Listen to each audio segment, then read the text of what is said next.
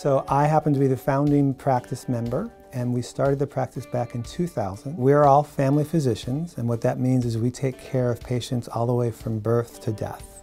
We take care of little children, we take care of their parents, their grandparents, even their great-grandparents, and we have some 4-generation families in our practice.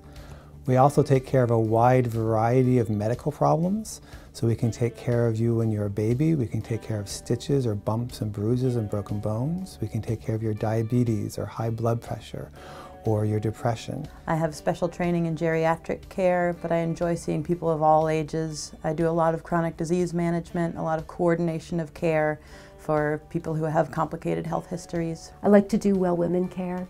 I really enjoy seeing babies and children because they bring a lot of joy into the practice in our lives. And that's what's great about family care, is that we can see you even when you're well and go over and make sure you're up to date on everything, and we can also see you if there's an acute issue.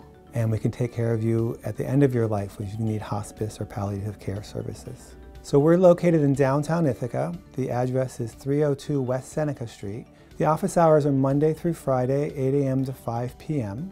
And we also have a doctor on call all the time, so when we have someone who needs to be seen on a weekend or after hours, we'll see them. And we even make home visits.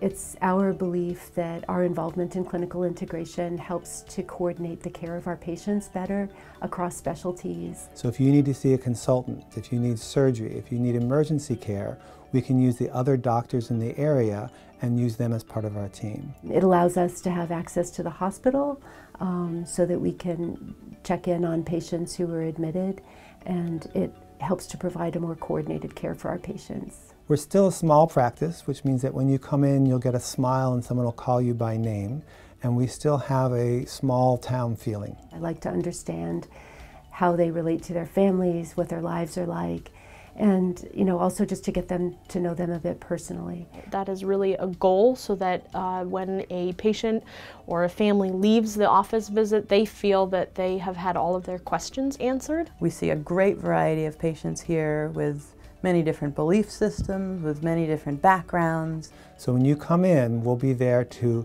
take care of you, listen to your history, get all the information we need, and take a thorough exam. We'll also be there to help you explain the diagnoses and explain your options.